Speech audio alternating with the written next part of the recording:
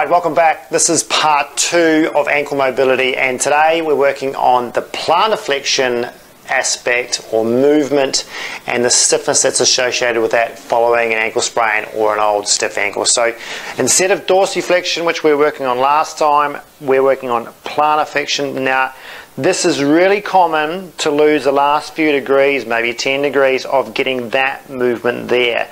And the reason being is because when you damage this part here, you can tighten up and scar up in that sort of area, especially the capsule part where that ligament blends with the capsule, and you lose some of that last little bit of plantar flexion. Now that will play havoc when you're playing a sport and running around as well. Obviously not as much as dorsiflexion. That's sort of, you know, if you're going to think of importance, that's probably more important, but some people still have this movement here, and obviously when they go into inversion as well. Now in my experience, it's usually people who've had a significant grade 2+ injury of the ATFL where they've damaged perhaps some of the capsule, they have significant fluid and effusion in there, and they've just gone through so much tightening and capture restriction through there, starts causing problems. So I'm going to show you today on Claire's ankle the plantar flexion mobs that we do to get that movement, and then we'll go through and show you what we're going to use with a power band just like last time. So with this movement here, think of plantar flexion, obviously it's that movement there. Now people with a stiff ankle are going to be probably a little bit higher, and when you push on them, that restriction may be there. They also might have a restriction in the back of the capsule. So if they've got a little capsulitis because they've been running too early on a stiff ankle, that tightness and that stiffness back there needs to be stretched out as well. So I'm going to give you a mob to fix that, and it's when you're in prone. So here you have a roll on your front for me. So with this, I'm going to show you on our left ankles. It's easier. Come this way a little bit, Claire. What you've got to do, have a block of a towel as well. That goes under, again, same sort of rules, the tibia, given on a bit of an angle because you know about the tib and fib.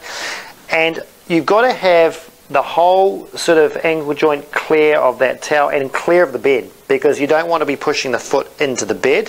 So at that point, when you think of the angle of drive is going to be within the joint range. So if she's in that little bit of plantar flexion, I want the angle of drive going almost in line with her foot, if you know what I mean. So the simple mode will be in this position. Now you can control plantar flexion, dorsiflexion with that. I might just bring that back here so you can see. So I can see how much she's got there, and the drive is obviously just a straight PA. Oh, that was a good one. Alright, okay, ready? Okay, we've obviously just had a bit of a laugh about that one. That was a spontaneous manipulation or cavitation of the joint. Now, what I didn't tell you on Claire's ankle, she's done all 3 ligaments in the parts of her ankle. So she said, oh, use my left ankle, it'll be a good one. It is a stiff ankle, but that movement there is a clear indication that she does have stiffness that builds up and then gets released when you actually open the joint up. So it's not a grade 4 manipulation. I just went almost into a 2+ and it cavitated. That's fine. We're not after that manipulation because we don't need to with her. We're after the stretch. Now you'll notice the first one happened and then the second one it doesn't. Okay, so sometimes you have to warn the patient a little bit about that. She knew that was coming, but those sort of things can happen, and that's fine, and it's safe for the joint. Remember, you're going to keep going and you're after the stretch into that PA direction. So when you do that one, again, same rules. I'm locking up the wrist, I'm locking up the elbow, I'm locking up the shoulder. I'm trying to drive my body weight down through there, and I'm trying to get that plane really correct. You can make this person sore if you try and push down and push that basically talus and ram it into the joint. Remember, we're taking the calcaneus, which then abuts on the talus and pushes the whole thing down. So you're going to get a little bit of glide in the calcaneus as well, which is a nice thing to do. But you're trying to get the whole joint moving into that posterior anterior direction, which is exactly the movement it's going to do when you go plantar flexion. So if you think this is the tibia and fib, when that person goes into plantar flexion, it rolls forward. Alright? So we're doing this movement here to get that movement there, if that makes sense. So a PA, that's the go. Now I'll just start off loosening it up and get that until that's nice and loose. Be careful of how much tightness is going on there, how much pain is going on there.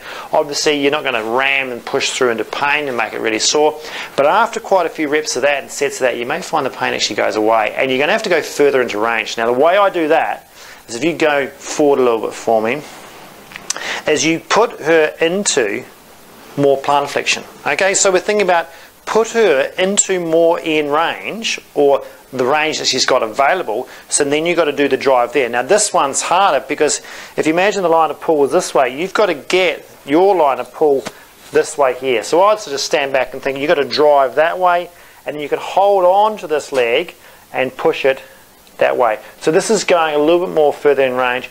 It's a little bit more advanced, but it does really help you get that mobilization further into range. A lot of people miss that, where they'll do a PA just in a neutral and then still not get the full plantar flexion. This is the way you can do it.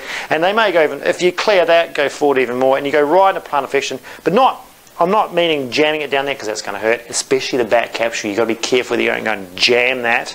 As once they get into that position, then you're really going to try and go and push that way. So it's a really nice deep stretch. And the front, with people who've got an old capsulitis in the back, they might feel that as well, but it's a good feeling.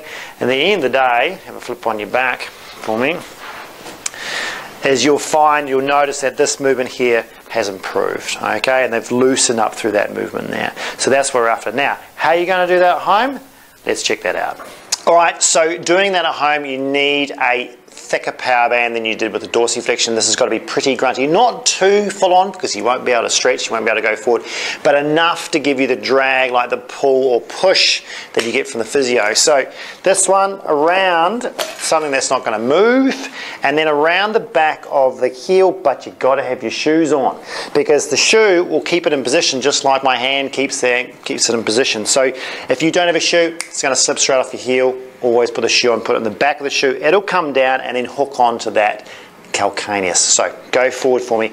So from that point, you're going to have to go into plantar flexion to start with, and then she creeps forward like a sort of a bear crawl, as far forward as she can possibly stretch this to get enough drag through that joint to get the PA direction, PA drag movement. So when she goes into plantar flexion, and she's going to do that by sitting down, she's going to get, there's the overpressure stretch.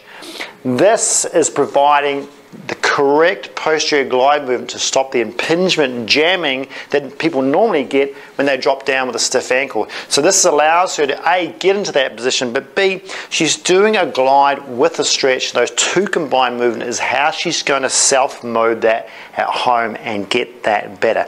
And as she improves, she just needs to go further forward. Same sort of reps, you know, you're just doing maybe 3 sets, 4 sets of 10 of this, and she'll probably feel like there's stretching going on at the front of the ankle.